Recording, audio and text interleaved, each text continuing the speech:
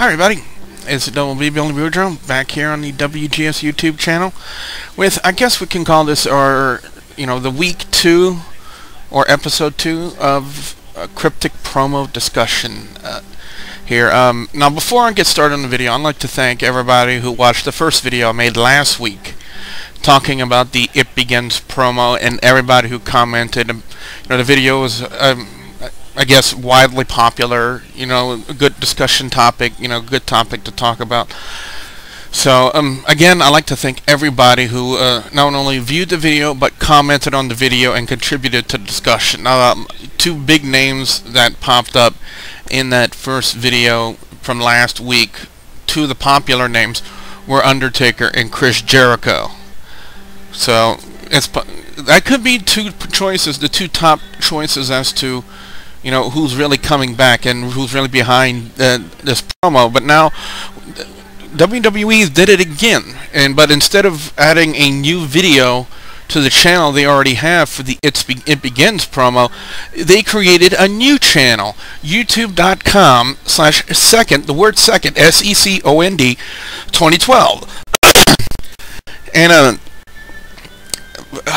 well, this is what it said in the video. I have it word for word. It says, "The power that cometh is a thief in the night, to claim what others have taken, and those who are unjust, destruction shall come upon them, and they shall not escape. The second day of 2012 is coming, and it'll be the end of the world as you know it," and then the video ends with second. Now, just like in the first video, the child is in the classroom and he's writing something, or as Andy, said last night on Skype when I was watching Raw, that it didn't look like that he was actually writing anything. He looked like he was drawing something. And then a new little wrinkle, well, two new wrinkles in this week's video is one, the fact there's now a girl in the classroom who's sitting on a desk behind him. And then the video ends with just the word second. Now, instead of posting up a new video with more clues to to say, like, is this Undertaker or is this Chris Jericho, to me it kind of makes it more vague, or maybe and maybe not. Here, let's analyze a couple of things that were said in this video. One, that this power that cometh. Think about the way that it's talking, though. The power that cometh. Kind of like, ancient religious talk, almost. In the way they talked, like in Shakespearean time, or something like that, of that nature, it's a thief in the night. A thief in the night. It's kind of odd. It's got to be, that's a huge clue. If it really was the Undertaker that's behind us, considering, that, he's the Lord of Darkness, creatures of the night, it could be very well what they're referring to in the thief of the night saying here, to claim what others have taken, and that those who are unjust, destruction shall come upon them. Now, it's kind of like the Undertaker coming back to reap the souls of those who have been evil, or something like that. That's the way his gimmick has always been, is that he would, reap the souls of those who have been unjust to people in the WWE, and, kind of make them pay the price for it. So that might be what they're talking about. I can't think of any other person who would be considered a thief in the night. And for those who would, I'm rereading it again. "A thief in the night, to claim what others have taken, and those who are unjust, destruction shall come upon them, and they shall not escape." Now this,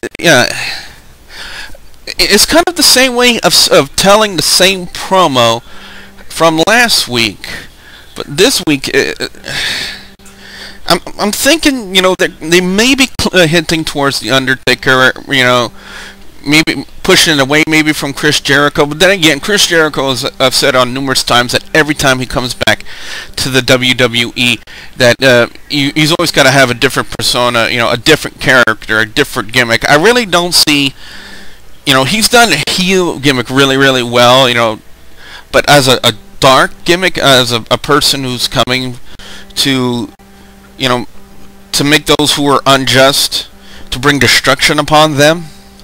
I really don't see how he could play a gimmick like that. Now,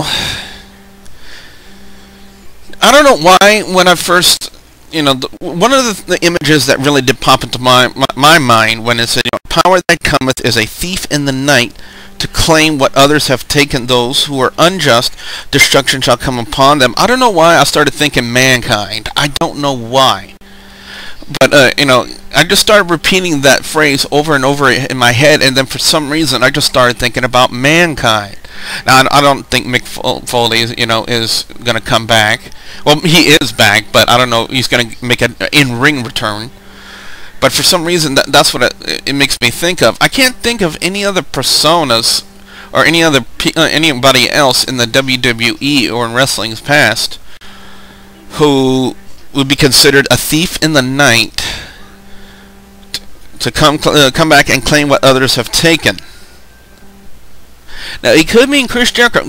Jericho could play a dark gimmick, It's possible. He's never done a dark gimmick before, like a Dark Avenger style gimmick. This is pretty much the way that they're portraying this to be a Dark Avenger who's coming back to take what's rightfully his, what people have taken away from him. Just think about it. It's a power that cometh. The power that cometh is a thief in the night to claim what others have taken, and that those who are unjust, destruction shall come upon them. Now, they can't link this to the Kane promo. I don't see how they could link this to the Kane promo when they're actually airing Kane promos on TV. In fact, they did a new one just last night on Monday Night Raw.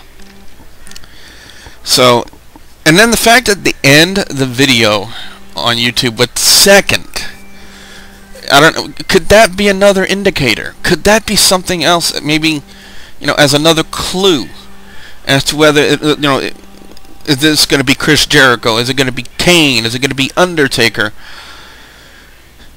So, let's look back. On last week's one, they said there's a person who's coming back to take what's rightfully his on the second day of 2012. It'll be the end of the world as you know it, which is basically what they said in this one. And in this one, it said, the power that cometh is a thief in the night.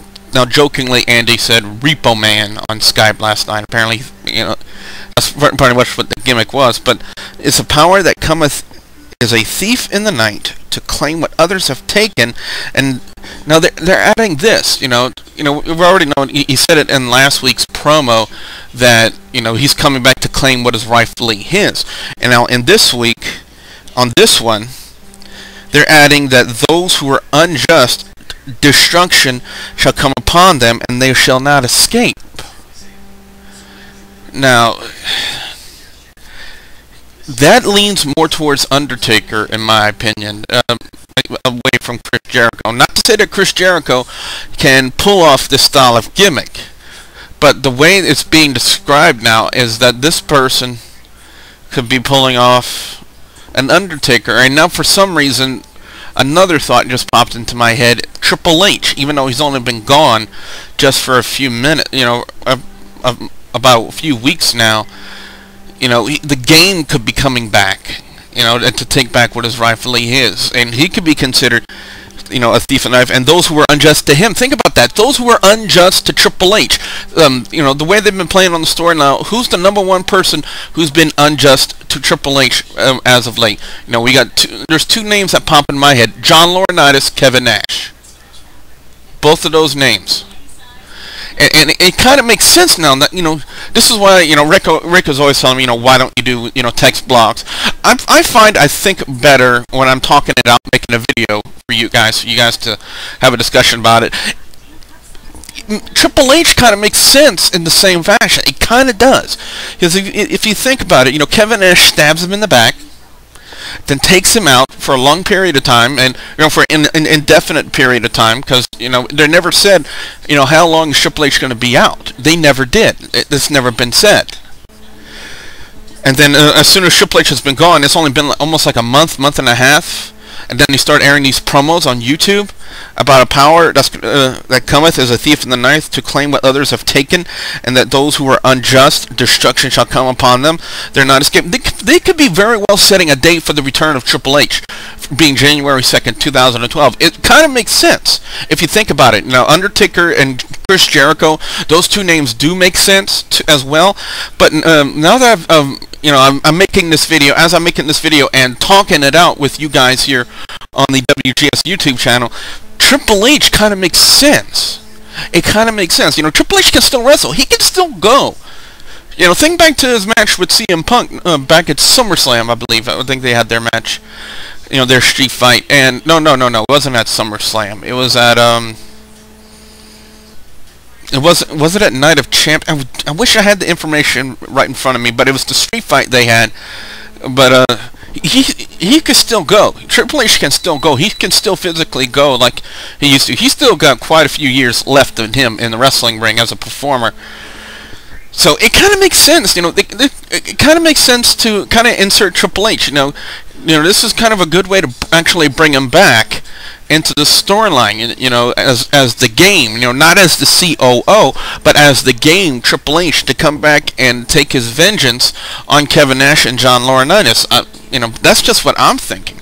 And just like on last week's video, I want to hear what you guys have to say. Do you kind of agree with my thoughts on it could possibly be Triple H, or do you guys still believe that it could be The Undertaker or Chris Jericho or Kane or maybe another person that we haven't thought of yet? Leave your comments in the comment section below. So with that being said, I'm Double B Billy Boudreaux saying thank you very much for watching.